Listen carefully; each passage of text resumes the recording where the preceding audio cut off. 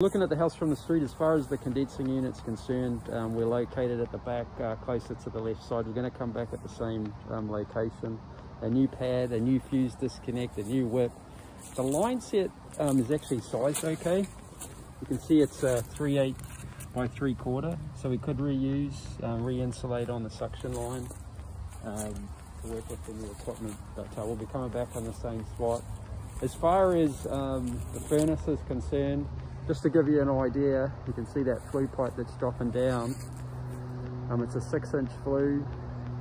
So I'm going to give John the option to stay with the 80% efficient furnace, or we'll look at a high efficiency furnace or side vent to the outside, and you can kind of see the just that transition between the foundation and where we're outside. I'll find that hose bib inside, and then also where the line set makes its way out. The access is good. We don't have any fences or gates or anything. We can come in from the left side. You can see the street, so we've got great access. That's it.